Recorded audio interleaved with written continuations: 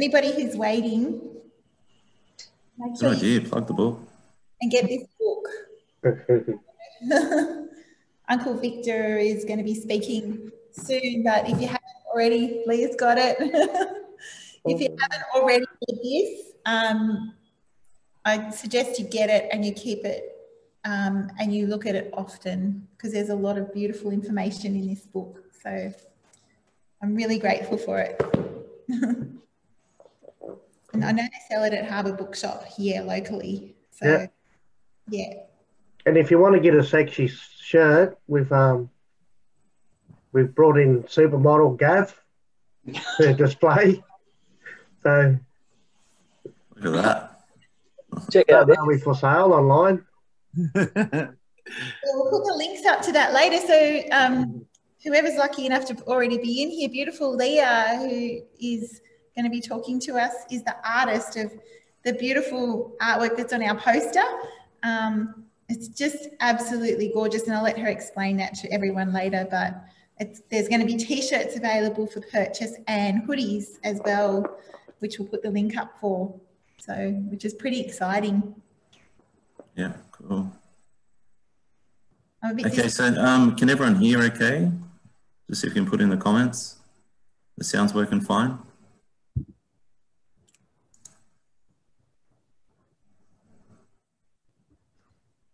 Yep, all good, good. Awesome. All right, guys, welcome to the first of this 6-part series on Indigenous cultural burning. Pretty excited. We really couldn't wait to get this happening, and with everyone being so busy, it took us a while, but we got there in the end. So yeah, I'm Dean from Treading Lightly, and yeah, we're really privileged. Mon's on here too. To have these speakers on here talking about this important issue, and we really want to bring it to the forefront. And I think everyone that's on here will probably agree that if what we experienced last summer, if that hasn't raised this issue and realised how important it is to reconnect with the land and bring in these practices and share this, you know, these words of wisdom and get educated, I don't know what will. So, yeah, Mon, would you like to introduce yourself and how you feel about this? Yeah, sure. So probably, if you don't already know who I am, I'm the president and founder of Treading Lightly, and our mission is to connect and care for Earth, and we really are passionate about doing that alongside and with our Indigenous elders of not only our community but across the nation. And this is something that I personally am really, I feel very privileged to be able to receive this knowledge from our Indigenous people. And tonight I just really want to give gratitude for the fact that we have so many incredible people lined up for this webinar. And tonight, the panelists that you're going to be introduced to shortly, I feel really honoured. I actually feel a bit starstruck, to be honest. So, yeah, this is something that I was very lucky to listen to Uncle Vic Steffensen speak at something that was organised here locally, and I know you're going to just love every word that comes out of his mouth, as well as Leah and Gavin and Uncle Nook. So thank you so much. Thank you to everybody who's taken the time out tonight, especially at dinner time, to come and listen and learn and be part of the yarn. And I just would like to do a little bit of housekeeping before we pass over and get started. And that is just, if everybody, you know, which I know everybody will already be really mindful and respectful of everybody's, yeah, I guess, beliefs and values, and throughout the period of people asking questions and stuff like that. Don't be afraid to ask questions, because sure enough, whatever question you have is probably something that's on everybody else's lips. And also, if you could make sure your microphones stay muted, which I'm sure they will anyway. And yeah, just really take the time to listen. And as Uncle Noel Butler had once said to me, we have 2 eyes for looking, 2 ears for listening, and 1 mouth for speaking. And this is a really perfect opportunity to practice that. So, yeah, I really want to thank all of you. So thanks for being here tonight. Uncle Nook, I'm going to hand over to you to introduce yourself because, yeah, I think you are one of the most integral parts of Fire Stick Alliance and cool burning practices here on our South Coast. So, yeah, I'm going to hand over to you. Thank you. Wallawani, Yiniwan, Mudingal, Maraga. Welcome, many friends.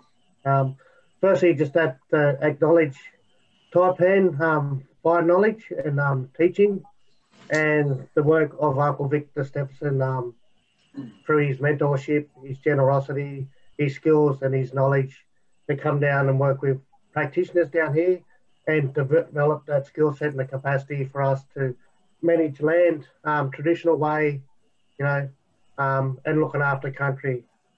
I'm one of the local fire stick practitioners down here. I've been working with local communities now for a number of years to build the capacity and to bring fire practice back on country. We do that with fire as medicine to heal country. So not only do we heal country, we heal people and we heal communities. In saying that, I'd just like to now hand over to our host, Ulladulla Local Lauk and Treading Lightly Incorporation. And yeah, you're in for a treat. Enjoy the show and it's a privilege to be sitting here today and sharing this knowledge experience with you. And I have one hope. It's a big aspiration, but if we all can work together, we can create change. Thanks, Nook. I'd like to start as well by saying Wallawani Nindiwa Muj. So welcome, friends. Thank you all for joining us this evening for the South Coast Cultural Burning Webinar, Jamanga Jamaga Ganyi, We Talk Good Fire. My name is Leanne Brooke. I am the Project Manager for Ulladulla Local Aboriginal Land Council, and it's my great pleasure to be co-hosting this evening with a lot of other great human beings that we have here tonight. We all have such a great responsibility for country, as I'm sure you guys do as well.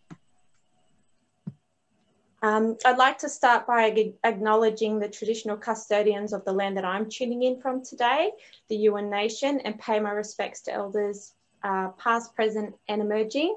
And I'd like to extend that to the traditional custodians of the land that you're tuning in from today, wherever you are. I guess the recent bushfires have raised a lot of concern for our environment. We've been hit hard by the Currawong fires and the South Coast with the adjoining fires. People are frightened and we want to make sense of what's happening.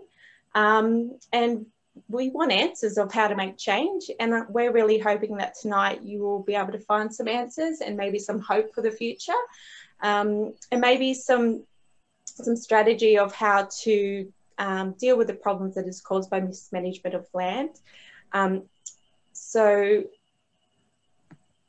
But before we get into it, I'd really like to show a film as a reminder of what we all witnessed and endured last summer.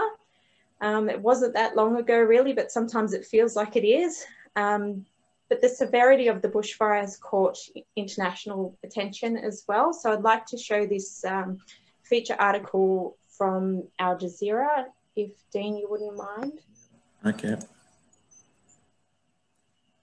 And just while Dean is doing that, if anybody has any questions they want to pop into the chat group, we'll be taking note of them and we'll ask those questions at the end of the session. So please feel free to just type them into the chat.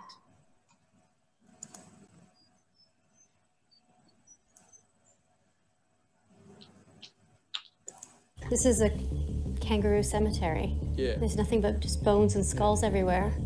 So it's teaching us law. It's saying, like, now this country's been burnt the wrong way, you better burn it the right way. We're going to pop in and see the owners who allowed for the cultural burn to happen on their land. I'm so lucky that we still have a green patch. So lucky that animals have a place to come. I feel guilty because of other people that have lost everything. Australia is in the grip of one of its most devastating bushfire crises. 29 people have been reported dead, and 25 million acres of habitat have been destroyed. But fire is actually needed for many of the country's complex ecosystems to grow and thrive. Aboriginal people here have used cultural burns for over 50,000 years to maintain a balanced environment. But they say traditional knowledge has been stamped out since colonization, and they're urging a revival to help save lives. This is evidence, and the people in power have to listen now. It's time, because it's the only way we're going to prevent such disaster from happening again.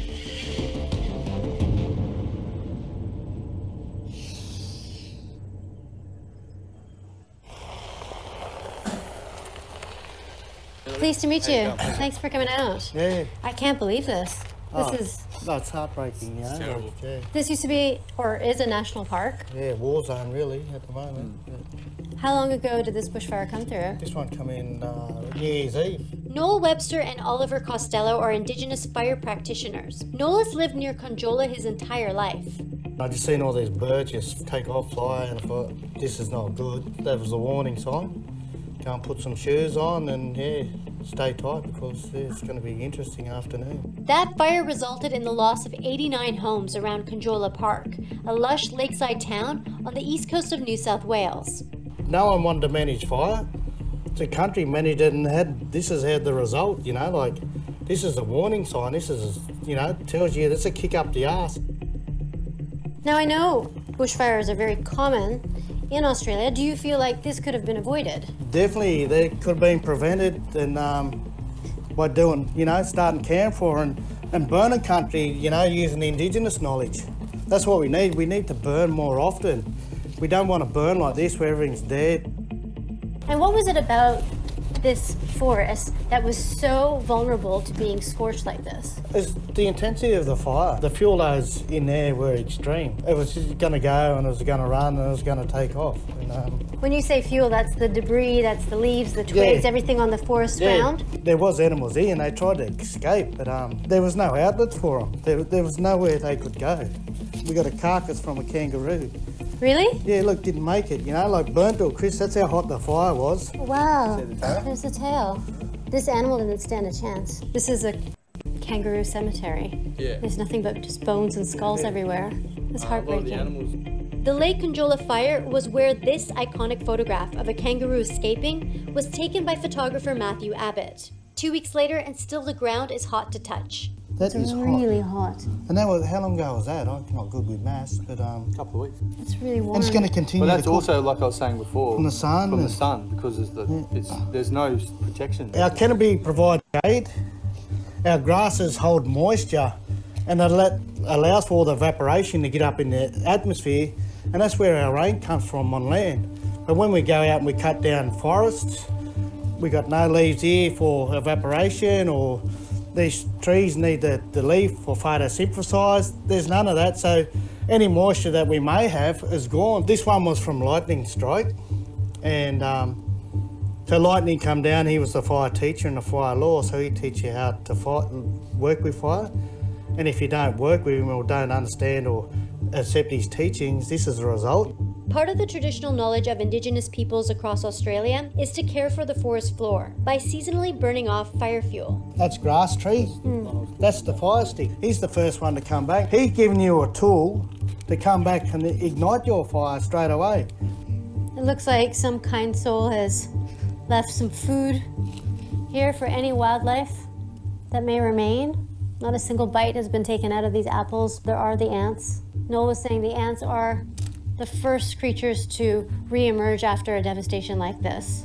They're doing their job trying to make sense of this landscape. You can tell that no animal has survived this bushfire. This is it right here? That's the house, yeah, on the side of the hill there. Wow.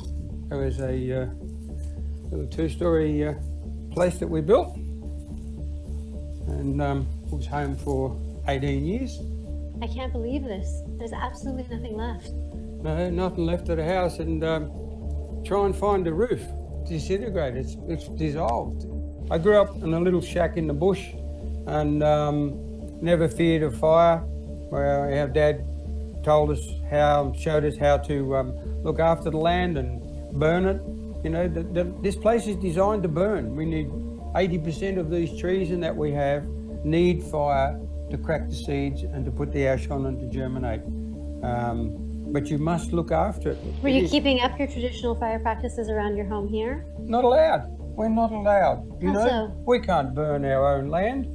Like so many others, Noel and his wife Trish didn't have any insurance on their home, making it tough to start over. But that hasn't stopped them from trying to recreate a semblance of the life they had before, and a refuge for local animals and birds. Before I'd put that one in the hole in the ground, an eastern spinebill came down on this plant here and was sucking the nectar out of that grevillea. Noel and Oliver took me to visit land that had been treated by a traditional burn 6 months ago. So what's the technique? Like, could you walk me through it? Yeah, sure, we'll go for a walk. So we pretty much lit it up just over here. Once we all felt really good and we knew what the fire was doing, yeah, we put a couple extra little spots in, and just because we knew it wasn't kind of connect and join. And yeah, everyone was just walking around sharing story and knowledge and practice, and it was a wonderful thing. We're burning to bring native grasses back, and that'll even give us more moisture. So what we done, we lit the fire, and the fire sort of cleaned it out and cleansed it and gave it space. It gave it light, you know, so the light come through and our plants were able to germinate. How close did the fires get to this land? We'll go for a walk. It's right on their property, right on their boundary. We're going to talk to the neighbour. Sounds like fire management in the traditional way is not a one-time thing. It's an ongoing relationship. Yeah. And adjusting your practice too, you know, as you're learning as well. We're going to pop in and see the owners who allowed for the cultural burn to happen on their land, have a chat and see if they're happy with the results. There's just so much knowledge that these guys hold that I want to be part of. Over the years, as bushfires have intensified, temperatures are soaring, ongoing drought, have you been worried about having your home go up in flames? Absolutely. It's a matter of time before we're impacted by fire. When it was coming, all I needed was my family to get out of here so I can concentrate on what I need to do. I'm sorry. This is You're tough right. to talk about. Sorry. Yeah. There's so many emotions. I'm so lucky that we still have a green patch.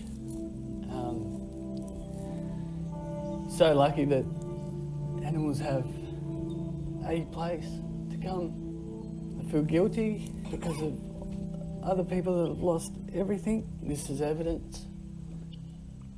And the people in power have to listen now, because it's the only way we're going to prevent such disaster from happening again.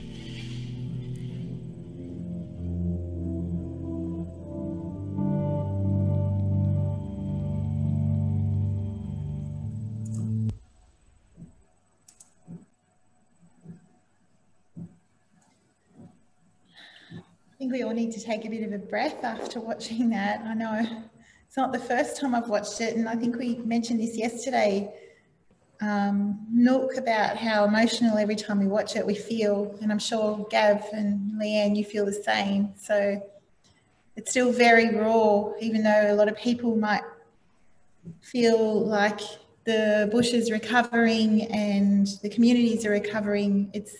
The reality is it's still very raw. So I just want to ask you, Gav, you know, I know I've asked you this question before, but, you know, I could see how emotional that made you, and I know how emotional you feel every time you see it, and still to this day. So in terms of that recovery and the assumption of what the recovery is and what the future looks like, you know, what is it about this scenario that makes you so emotional?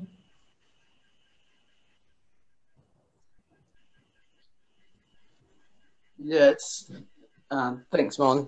Yeah, it's the whole picture. Like I said, watching that film again just brings all the emotions straight back up again, and it's, I guess, it's the neglect and the poor management of the land that has brought upon this outcome, and just knowing that it could have been prevented to a large extent if we were using the traditional methods and the traditional fire practices.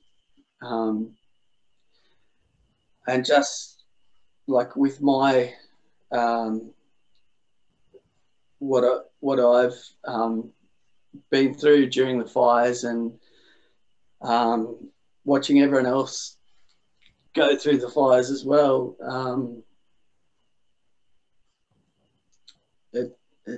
it just doesn't make sense. Yeah, it doesn't make sense to have such devastation. It could have been prevented if we were listening and we were putting these practices in place. And just seeing the devastation with the animals and our environment, and trying to explain it to our son that this is reality for quite some time. We don't know how long it's going to take to get over such devastation, and trying to explain that to a 7-year-old is pretty hard. We used to drive past, like living where we live, we'd drive past animals, and Oscar, our son, he'd see them, and it wasn't like a huge deal. But now when we drive past animals, he's so excited, like, because it's not a regular thing anymore. And that really hits home. I can vouch for that because I saw him today and he was telling me about some of the owls that he's hearing in the house, and trying to replicate their sound, and it was really beautiful to see that joy on his face, because there's a lot of kids in this community that are reflecting the same stories. So yeah, I can totally relate to that. And I know you said in the film that you feel a sense of guilt because you have this green patch. Yeah. But also at the same time, do you feel a sense of pride in the fact that you did carry out some cultural burning practices around your land, and now you have this safe haven that potentially was there because of those practices? Absolutely. Yeah, I'm so proud to have been part of this, and hanging on Victor and Nook and the team's every word, and just wishing that I wrote it down so I didn't miss a thing. Yeah, I'm just so proud to be part of it, and to have a little bit of knowledge about it. And I just hope that other people get to experience this and share the same fulfilling, holistic approach to caring for the land and caring for our bush, and secondary to that, making it safer for us, for everyone to live out here. We all live within vicinity of bush, but just the holistic approach is just so important for everyone to listen and be a part of. For sure, I totally agree. Well, thank you, Gav, for being so open and raw and honest, especially given that you're still recovering and heading into a new fire season, and it's all very hard to talk about. So thank you. Yeah. Thank you. Yeah, I think it's worth mentioning that what's happened this year is we've gone from the bushfires into COVID, and none of us in the community have had a chance to actually unwind and debrief on what's actually happened. We've just gone from one to another. And so when we do reflect with our neighbours or with each other, it's still so raw because we haven't had a chance to heal. And we were planning on doing another burn this year on our property in June to try and bring back a little bit more biodiversity after the drought. We've got it coming now with the rain, but we've got so much leaf litter on the ground again. And we were hoping that would be our healing process, to be able to get back on the ground with community and do it again, because we just know how right it feels. and how much it gives you back. Yeah, so, and I'm sure everybody is feeling that way. Yeah, and I think we've spoken about this too, and it's about, and a big part of this webcast series is the intention for it is focused around building that reconnection back to country and that relationship back to the elements, albeit, you know, all elements, but particularly fire, and people's relationship with fire, because at the moment there's a lot of fear around fire, flood, the wind, you know, all of those elements. And so, as you said, part of that healing process is to go through those practices.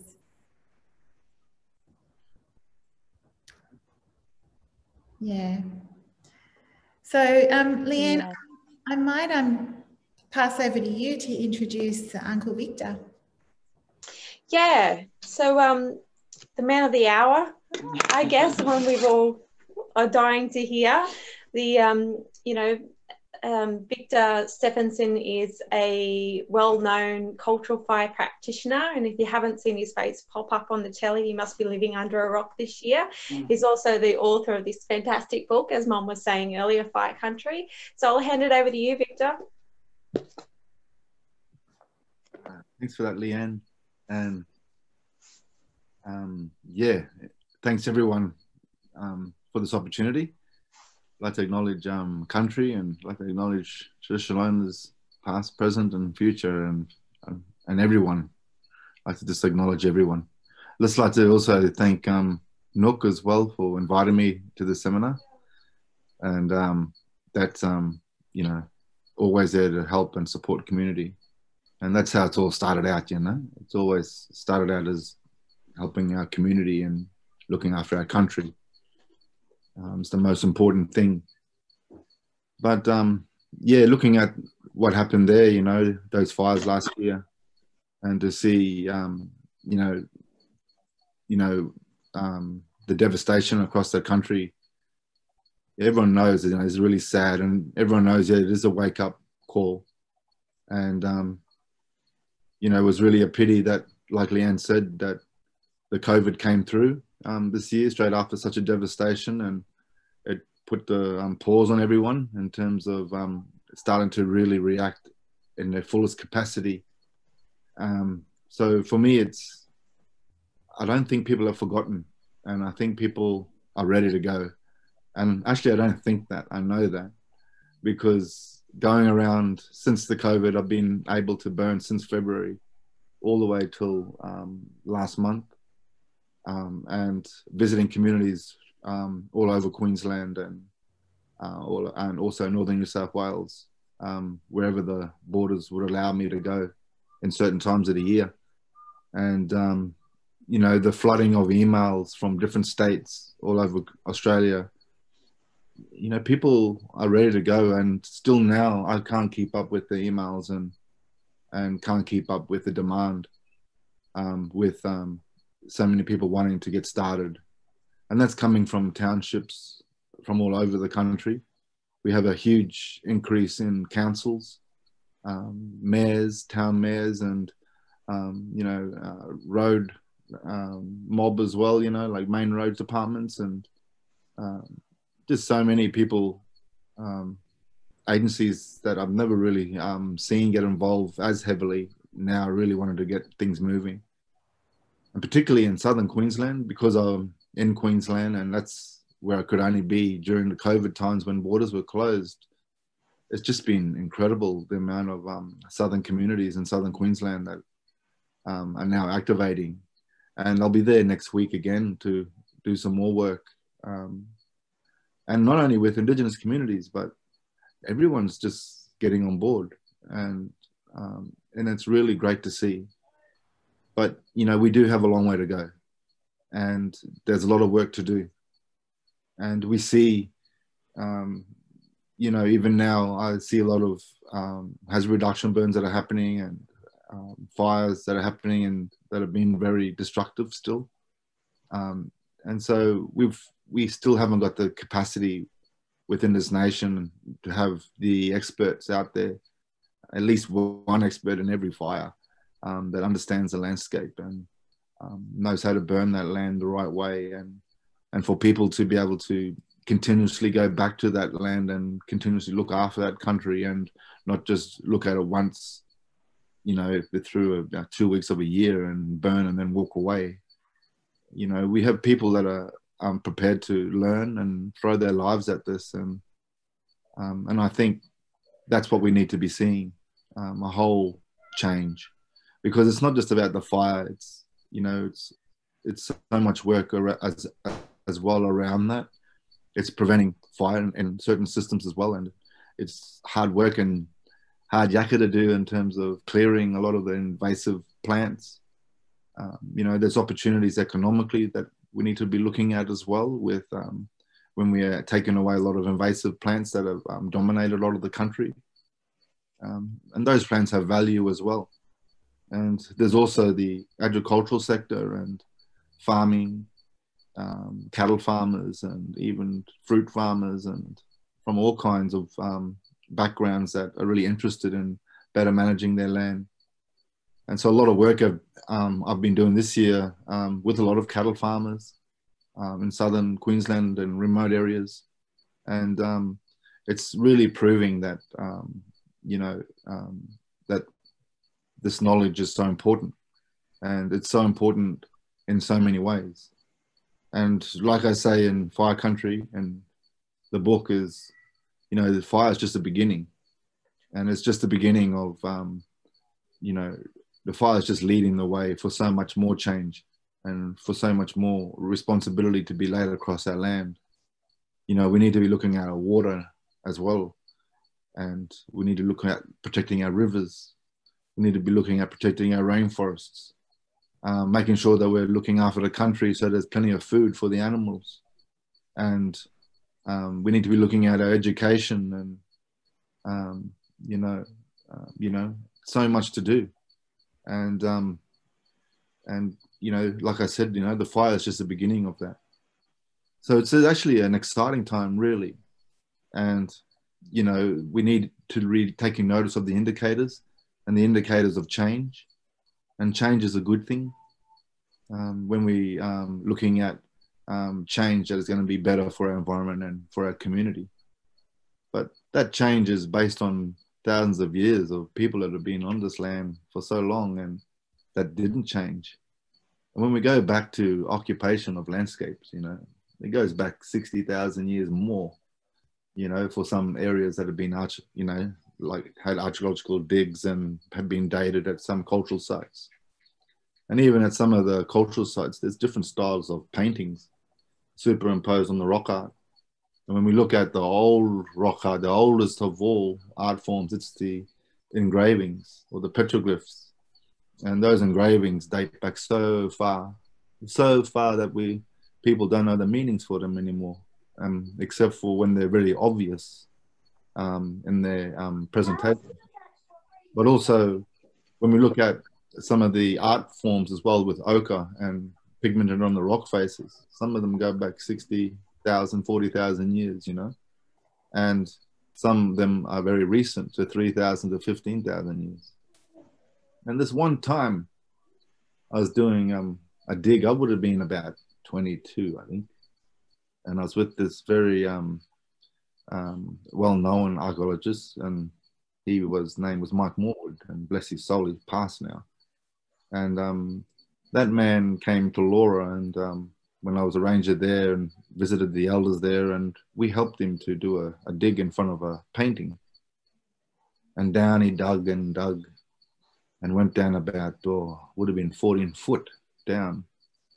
And as he was digging down, he put a ladder and he made it all solid. And so we could go down this big pit and look at the soil, the wall. And in the wall, there was rock art. There was stone tools and bits of ochre and bits of ash and all these signs of occupation. And as he went down the wall, he would clear around them and leave them sticking half out of the wall all the way down. So as I'm climbing down the ladder, I'm seeing all this occupation going down, down, down into the soils. Then all of a sudden, there was this big gap and it was this clean dirt. And I said to him, hey, look here, there's all clean here. And as you go past the clean gap, hey, there's some more ochre again, and there's stone tools, and it's the same thing happening down after that clean gap. And I said to him, what's that gap there? And he said, that's a gap there where people didn't occupy the land. And it dated to be around 10,000 years, that gap. And that gap in that 10,000 years, it made sense to the art sites and the different styles of art that were older than others, superimposed on the wall. And it made perfect sense. And what happened there, it would have been climate changes, or lands would have been more sacred and people weren't allowed to go there. It would have been a mixture of things, who knows? But at the end of the day, there was a gap. And people lived for thousands of years in a gap, and they continued on living for more thousands of years and not changing, and continuing to live the same way, using the same tools and being connected to the land the same way, and held that law for all that time.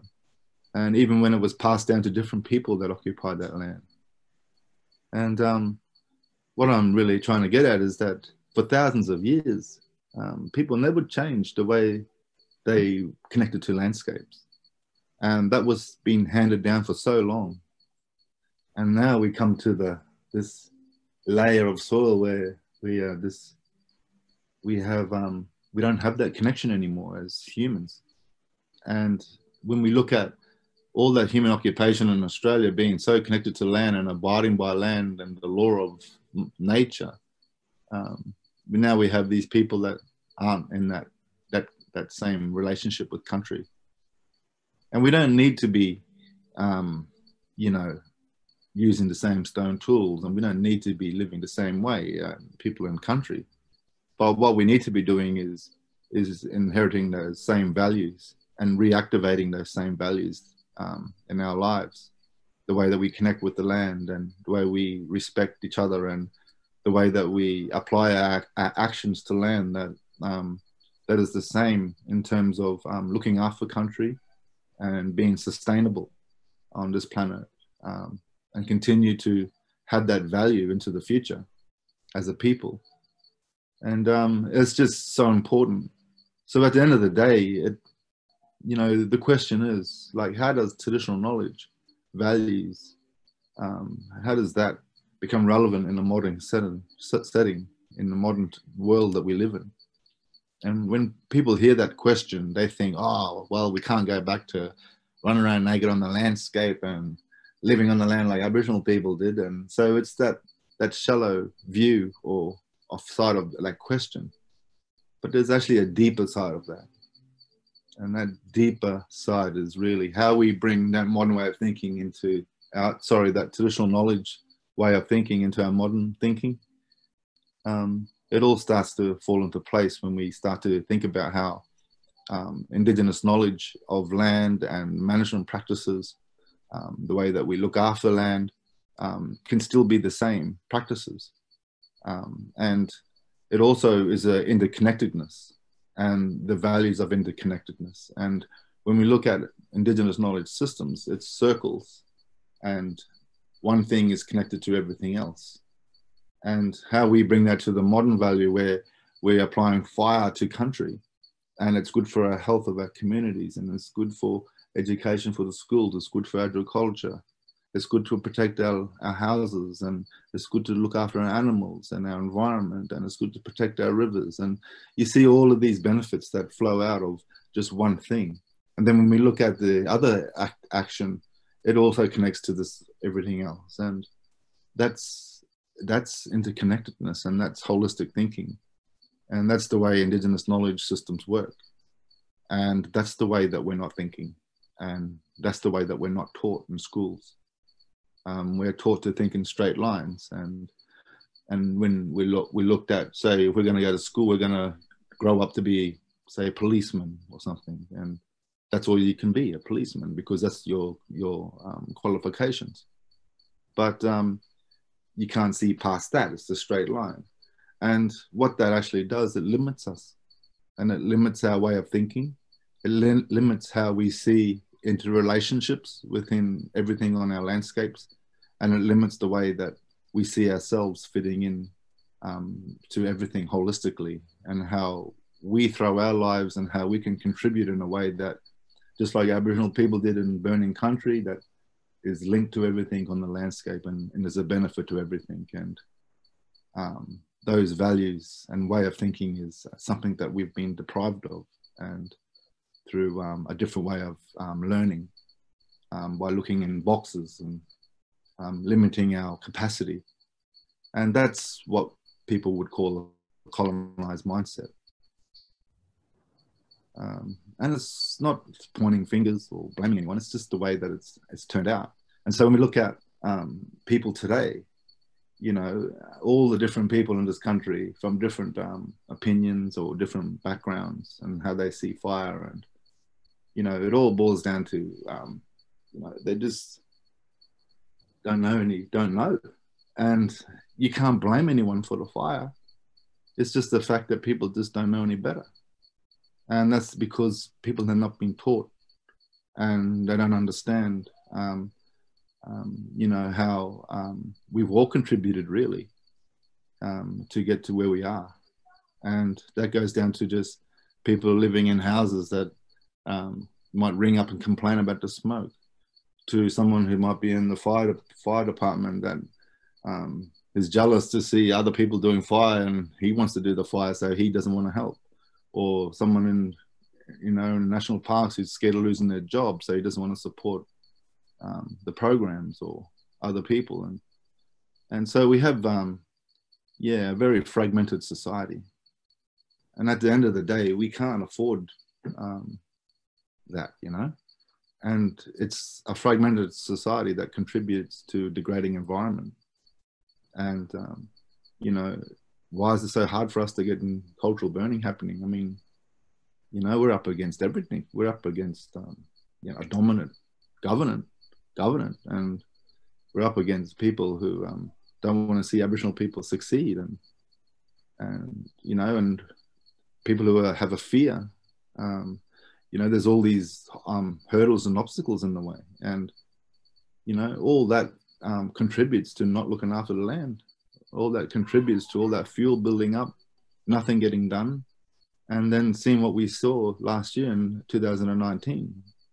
And that wasn't a surprise to me, because, you know, it was been over the decade before that fire, I've been going up and down that coastline with the traditional owners from those areas and looking at that country and constantly seeing a time bomb just waiting to go off. And it did. And it's just really sad that it takes a time bomb to go off for people to start to listen. And so it's a big journey, and it's a really big turning point for humanity right across the globe to all of a sudden change their ways and start looking after the land, and not just looking after the land, but changing our practices as well in our modern sense. You know, it's good to see this morning electric cars trying to get all over Australia. So that was good to see. And I think there's going to be a lot more contribution in so many different ways. And the exciting thing is that people can contribute and they can be a part of it, and everyone is a part of it. And if you're living in this land, then you're a part of this country. And it's about respecting people and respecting place, and being able to contribute and work together. And that's where we're going to see a lot more education, a lot more practical workshops happening, and not just to get people on the ground working together, black and white, and just people who are living in community, but also focusing on all the agencies and all of those organizations that are in environment and in community well-being, and getting them all to work together and to get away from being competitive. And that's all part of changing our mindset and starting to think interconnected, and how we connect with each other, support each other in a modern sense, and how we restructure ourselves in this modern world that is more around the natural structures of Mother Nature, which is where traditional knowledge comes from, and where sustainable cultures have learned from for thousands of years. And So yeah, that's something that's just really interesting, because you know, it's about that holistic thinking and interconnectedness that really is the key. And it's about listening to country and reviving knowledge from landscapes. And it's about working from a practical knowledge base. And we can only just continue striving forward to continuously demonstrating all of those values. I mean, just the last couple of weeks, I've been doing lectures. I'm not a lecturer or anything. I haven't got any qualifications there, but they just made me part-time sort of go into the uni through Zoom and work with students. And there were students working, I worked with, they were doing architecture. There were students I was working with, they were doing law. There were some students that were in design, and nothing to do with fire, but it has something to do with fire, because those law people studying law and they're learning all this knowledge too, and bringing the bush into the cities is just as crucial as all this knowledge being there for the people living in the bush, because it's all contributing, because those law students are going to be the next prime ministers or the next people fighting the case, or the next politicians are going to have a better understanding. The next teachers for schools and the next chefs in the kitchens.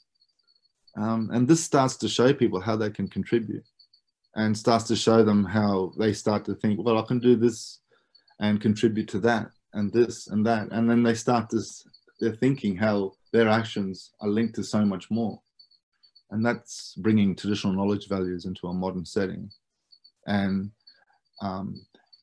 getting humanity to go to the next level, and in our way that we think, and to be a lot more intelligent.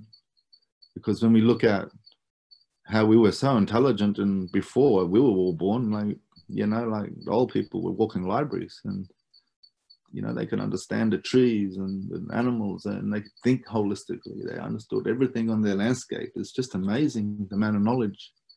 And then we come to this day and age, and people are so detached from it that they're not walking libraries anymore. They look at the bush and they just see sticks and leaves and trees. How does that happen?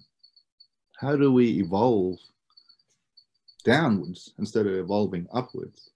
I mean, when we look at two sides of it, we're evolving upwards when it comes to technology, but we're evolving down when it comes to our environment. And when we're evolving upwards with technology, that is actually bad for the environment. So, this is really a valuable time. And I think, like I said before, it's an exciting time. And it really is a time, the fire is just the beginning for all of us to get started.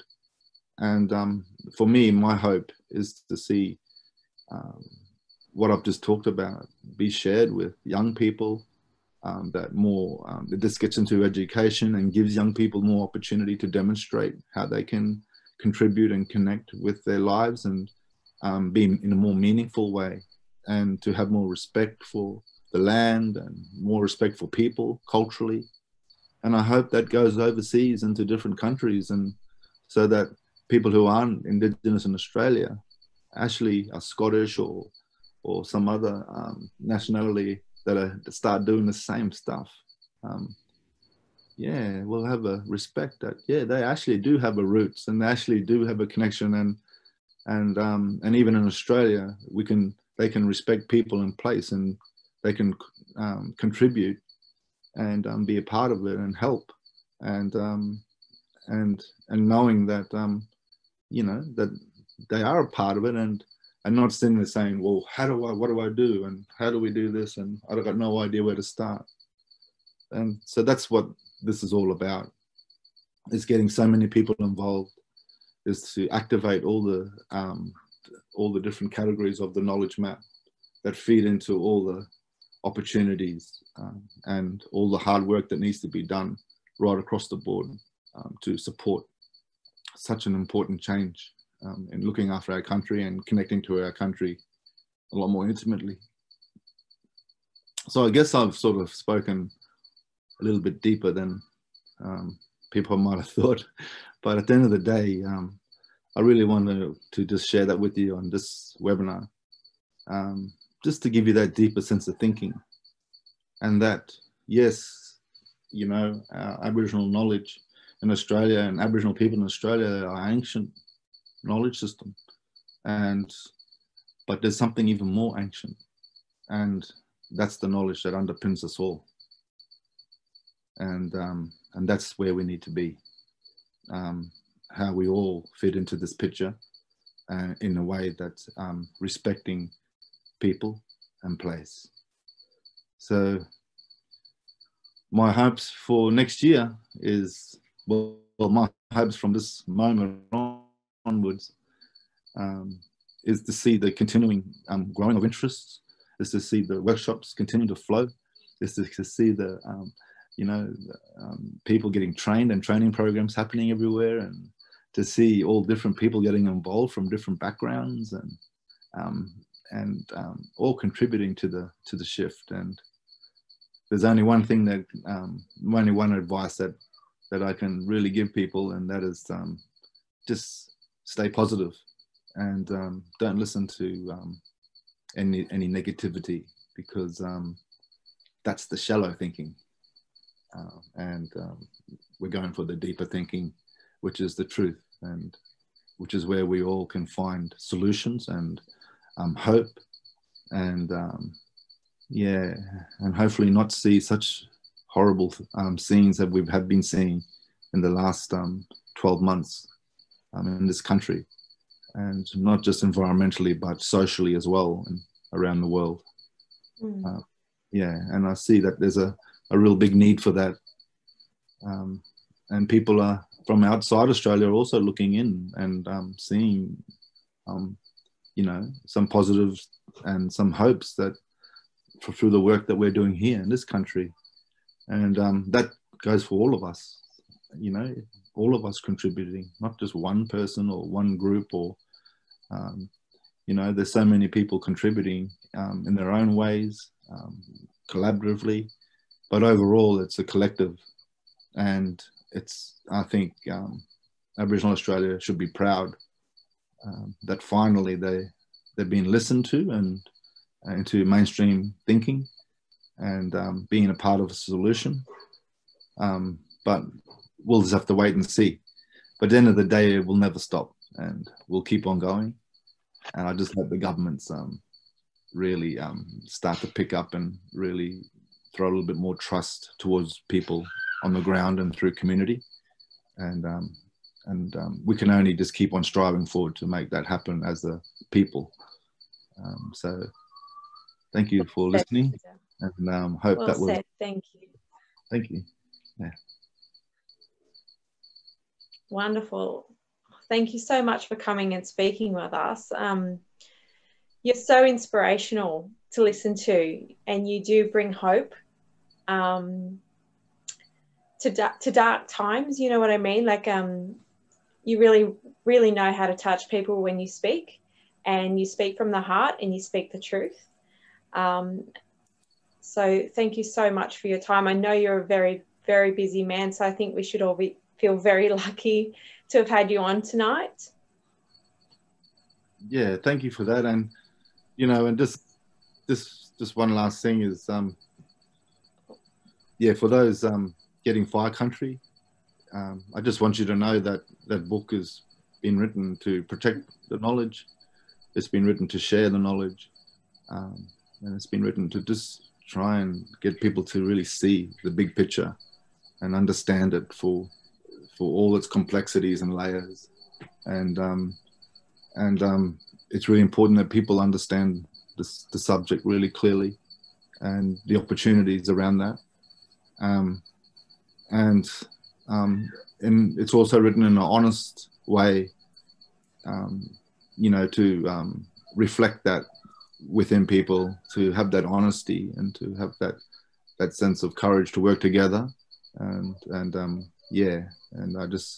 I find that it's really doing that for people, and I'm really, really stoked about that, and just so happy that so many people are benefiting from that, and including yourselves, with your house being saved through those fires. And there's going to be so much more people in the future that's going to be in your shoes, and that's going to continue to grow. And And hopefully we won't just see one house, but we'll see townships that don't have to evacuate during such events. And I just know that's possible. And for other people who are just writing questions there now, yes, the practices in America are the same, the practices in Canada are the same, but they're different. I mean, it's all based on the same principles: to look after country, to burn for food, cultures all over the world, to make sure that we don't get the wildfires. And eventually, if we keep on going and looking after the land, then we'll see less fire as it becomes more resilient and, you know, the trees get older. But that's going to take generations, and we need to be the turning point, like I said, and do that. But there's going to be a lot more work done. And the work overseas is just as important as the work in Australia, because it allows people to see how special we are here in Australia and just how much opportunity we have for the world, but also to help people to see themselves if they're from other countries, and to show them that there is a similarity, even though that we're all different. And that is the ancient knowledge that I'm talking about, that underpins us all. And that's what I think we need to be searching for. So thanks again. I just want to say to Uncle Victor, for anybody that does happen to get Fire Country, there's this beautiful diagram that I actually had the pleasure of listening to you explain. So maybe one day we could get you back and you could actually explain in person this diagram, because I think this diagram explains, I know this diagram explains everything you've just spoken about. And for me as the president of Treading Lightly, it was so refreshing for me to hear that from you, because it's definitely been, you know, bringing people together from across the community, from across government agencies, all of that sort of thing, to work together collaboratively for change, particularly at grassroots level, is something that I think every community, if they, as you would know, working in Indigenous communities, if we can all concentrate on our own community as a starting point, you know, that patchwork will come together and there'll be massive change, and we won't have to just sit around and wait for government to do it. We can do it at grassroots level. So I would love to get you back one day when you have some time, because as Leanne said, we know how busy you are, but it would be lovely to hear you speak about that diagram, the knowledge map. Oh yes, that can happen one day. Yeah. Hopefully in person soon. A face-to-face forum. We did have an and looking after the land, yeah. Organised, but it didn't happen because of COVID, but we're kind of really hopeful that it will still happen. Yes. Dean, did you want to throw some questions out really quickly before we finish up? Because I think there's a few people asking some questions. I think you're on mute, Dean. Yep. Okay, so this one's for Victor or Nook. And this is from Ollie and Marianne. New South Wales government is now saying landowners need to take more responsibility for clearing their land. Do you think that this is risk with the lack of knowledge and fire potentially getting away from them? And what would be your advice? What would your advice be to landowners? Well, firstly, my advice is to the government: don't put out statements like that without putting out the support. You need to, people need support. You don't just say, oh, go and burn in a private land, or just, you know, go ahead. They need the help. And so many private landholders need help to look after their land. And so many who've been on the land for generations don't know what to do when their land's been transformed to a whole lot of dominant invasive weeds or natives. And, you know, if I was the Prime Minister, which I don't want to be, I would be saying, yeah, do more burns, but we need to, but here's the training programs and here's the support. And we're going to get 100 practitioners in the next 2 years to help all different regions around the country to support everyone in doing the right thing for their country and not putting them at a risk. And because a lot of the landscapes are very unbalanced and quite dangerous if you don't know what you're doing. And that's exactly why we're coming out with fire sticks and talking about training. And that's why I just keep saying training, but not training and then do the work, but training while we're doing it. We need to get stuck into it straight away, but we need the support mechanisms in place so that we're building the knowledge, building the practitioners, and evolving this nation in a way that you know, is positive and educational, and is also dealing with the problems at hand.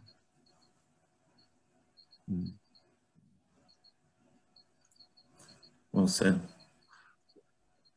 Okay, you got Tyrone purchasing your book. What's Uncle that, Vic? Tyrone's purchased your book. You got another sale. I'm sure you'll have a few more. We've got, so you answered the ones in America. They've got the same. Just to give you a bit more, like, if you close your eyes, you know, like I said in the 500, you know, you just got to close your eyes and listen to the old people. I listen to them in Finland and America. I listen to them in Canada. Listen to some of them in Scotland and New Zealand, and I close my eyes and it's the same. It's like listening to the old people here in Australia, you know, and it's the same indicators in terms of no more bush tucker in the bush. It's the same indicators of suppression of large fuel loads. It's the same indicators of wildfires, which is the obvious one, you know, and it's also the same indicators in the communities, struggling, not being heard. For Indigenous communities, it's, you know, it's the same, and everything is identical when we look at our problems, and everything's pretty identical when we look at solutions.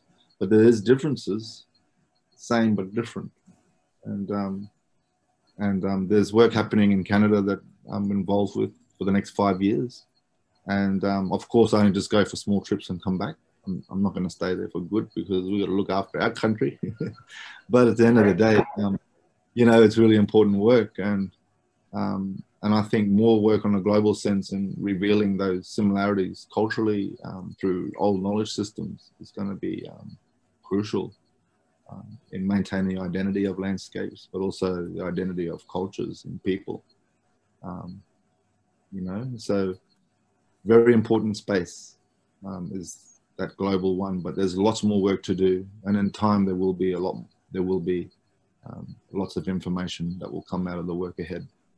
Yeah, I think Gavin Leanne's testimony to that, the stewardship model on how to connect the country and understand it and undertake the healing of country. For us, that's empowerment, that's our reward, that's our payment to have that investment into these guys. And we know now that the landscape's going to be cared for, you know, for future and long generations. So that's the work we want to achieve, and we want to reach out and we want to touch with landholders and farmers and that, and undertake stewardship. We want you to reconnect back to country, connect to place, undertake stewardship, and we have shared responsibility, and we learn, and we'll invest Indigenous knowledge into your healing practices to look after country and to look after you.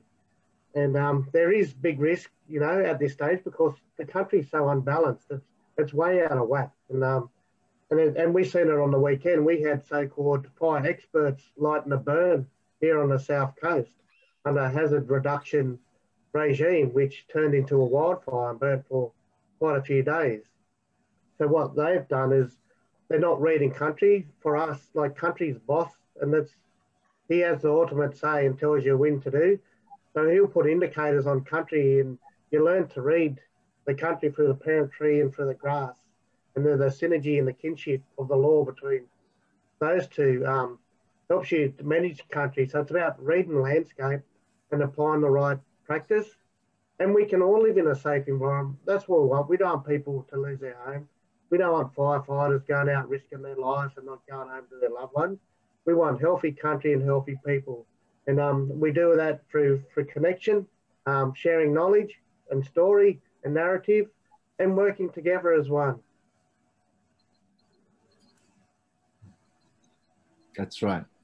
So And for Noel as well, you know, like Noel's, when I first met Noel, you know, and now I see Noel now, that's what we're talking about, you know, people going to that next level. And it's just so great to see Noel and all his work now advocating, and his sons and his young nephews, and that are just amazing.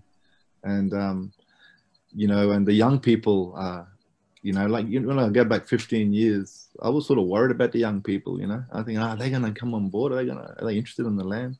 But now, today, I can see we're in good hands. We've got good next generations coming up, and that's something that's really warming for me, and it gives me strength to go even harder.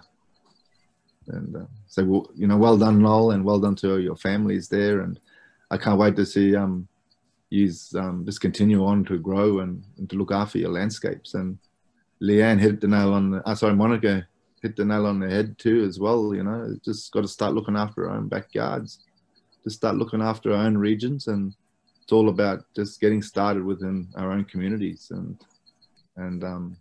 yeah, that's where all our effort should be focusing. And so our feet are on the ground all the time. Yeah. Well, thank you. I think we've covered everyone's questions. I think there was one other one about the, somebody said, is this document helpful, which was the Royal Commission findings, which I do suggest everybody do take a read of and interpret, not the way the government has, unfortunately, because to me they have misrepresented what the Royal Commission has said in that report. But yeah, it is a good suggestion for everybody to read that report in detail, just to see exactly what the findings were, and the recommendations that they made, which I think supports what you're doing and what you're saying too, Victor. So, yeah. Yeah. And looking forward to Tambourine Mountain coming up with Leeton. So, and looking forward to working with the Rural Fire Brigade there too. Just to, yeah, for Anthea Edmonds there, what she just posted there. Yeah. That's a good point, actually, because Leanne and Gavin, you can probably, and Uncle Nook, you can probably speak on that as well in respect to working with our local rural fire services and their, I guess, kind of official, unofficial connection to the practices that you carried out at your property. Yeah, through teaching with Uncle Vic, and we learned from the very first day there's only one fire, and that's the right fire, and he stands by that. So we want to share that fire knowledge with everyone, because there's so much value and so much benefit for everyone. It's no good national parks having their fire, RFS having their fire, we're doing our own fire. Like we need the one fire, and that's the right fire. So we invite RFS and national parks. We invite everyone to come and walk country and learn.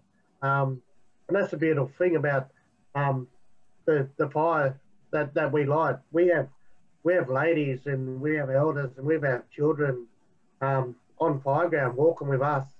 You know, there's no safety requirements, and that the safety, what keeps them safe is knowledge of country.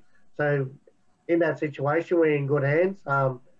Sometimes it's met with quite a bit of misbelief from agency and services like that, where there's, you know, a lack of sort of like the planning approach, because we're not reading spreadsheets or data and stuff like that. We're reading country. We know we're safe by applying the right fire to that practice. And we want to share that knowledge, and we want everyone to walk with us. I've been quite privileged to walk alongside Victor, you know, on country and burning, and I'll be forever grateful for that. And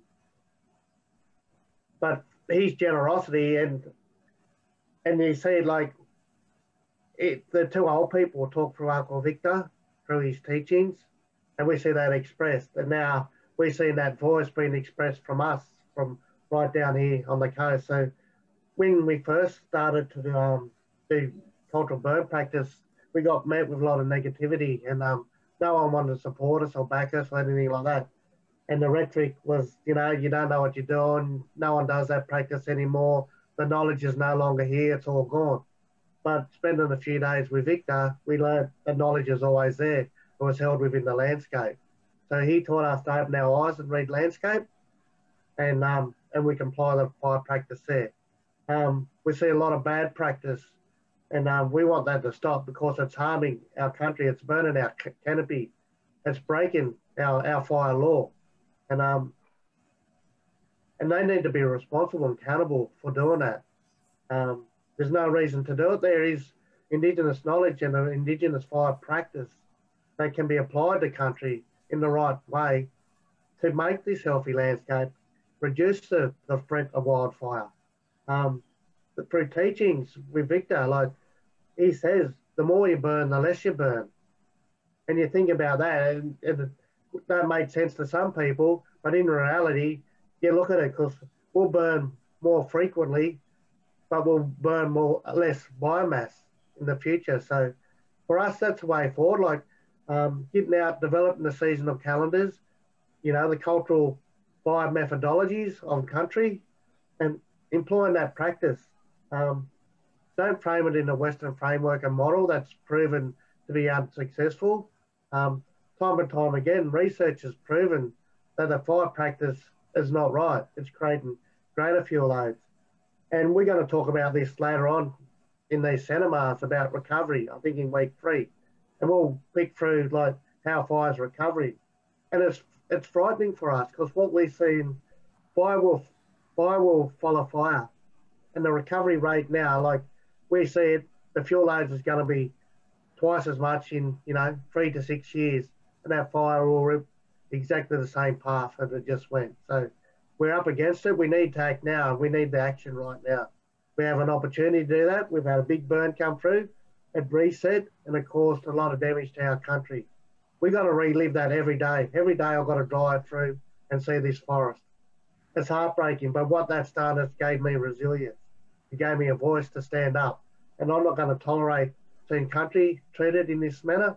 We need to come together. We need to have strong voice, and we need to work together to make this change. The knowledge is there. The practitioners are there. We just need the opportunity. They need to cut the red tape. They need to loosen the reins. And I'm going to steal this one off you, Uncle Vic. They're going to let us in the driver's seat and give us a go. Let us drive for once. And that's what we want to do, like not be suppressed. The knowledge is there, and the careful country. And that's what we're about. And so we come here, we don't script anything, we just talk from the heart, talk authentic. But come walk country with us. That's where the real learning happens.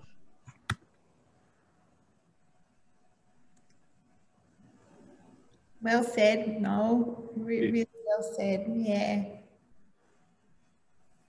Well, I think we probably we could probably talk all night. I know I could, but I think our viewers might be busting to get back to their families or whatever it is they've got to do. Yeah. And as much roast chicken in the oven, then you got to stop. No mud crab mouth. I just got to do a shout out to me mate Richard Kingston. I've been dodging you down Spars, bud. I see you in the aisle. I'll go the other way. But I'll connect with you real soon. And we'll head up to the surf club. We'll run a cinema up there. So thanks, mate. I've got your message. All right, well, I would love to say a huge thank you on behalf of Treading Lightly to Leanne, Gavin, Uncle Noel, Uncle Victor, my co-host Dean, who helped me set this up. This is our first webcast ever, so please excuse us. I know some people have had trouble getting on, so hopefully when you watch this recording, I'll send out an email to everyone. Hopefully we can get some of those issues sorted. Yeah, and thanks for being patient with us. This is the first of many, and we've got a lot of really interesting speakers coming up over the next 5 weeks that I know you're all going to really love. And I'm sure you've got a million questions from tonight that you're going to have answered over that next 5 weeks, and we can then move forward together on this journey in the passenger seat with you guys. Yeah. And next week you get to meet some of the local fire practitioners. Yeah, There's some good stories. Yeah, yeah. Yeah, so next week we have a local focus, so local practitioners, so make sure that you guys tune into that. If you haven't got your tickets already, make sure you do. And also we have some shirts available. I'll get the link. I'll talk to Monica about getting that link to you guys. All the proceeds go to Fire Sticks to help support them on the wonderful work they do. And I know a lot of the Fire Sticks crew are volunteers and they give their time all the time. So it'd be good to try and give back in some way, even if it's a small way, by purchasing a t-shirt and helping get that message out there. I'll get our model just to stand up again and show you what the design is here. So you need to move your little dangly bit. So the design is the uncle. My little dangly bit. The design, sorry about that, is the uncle down here, and he's blowing smoke into the roots of the tree, and he's connected to the tree to show that we're all a part of the system. We're not above it. We need to be thinking in that holistic approach that what we give, we get back in return, and we're nothing without our mother trees. And then you've got this gorgeous leaf design up here, and on the bottom it just says back to your roots, as a reminder of where we need to be going. We need to be getting back to that ancient knowledge that Vic was talking about. And on the back it'll have the Fire Sticks logo. So I'll get that link. If you want to support, please buy a shirt, and it's an online shop, so you'll be able to just get it straight delivered to your place. Does anyone else want to say anything before we head off? The artwork is actually being designed by a beautiful Leanne herself. So we're really proud of you, Leanne, because that image is just absolutely phenomenal. I love it. I can't wait to get my hoodies. So thank you. And the shirts are all 100% organic, so organic cotton. So yeah, trying to do our bit for the environment and be trade friendly as well. Yeah. Well, thank you, everyone. Thanks to all our listeners. Dean, do you want to back me up on that too? Yeah, absolutely. Thank you so much, guys, for tuning in, and yeah, really appreciate all the panelists. And yeah, Victor, it was amazing listening to you. And I love how you touched on that deeper level. You know, it's not just about the fire. It goes very deep. So yeah, really appreciate that. Thank you. All right, guys. Yeah, we'll look forward to next week. Thank you so much. Guys. Thank you. Thank you. Thank you.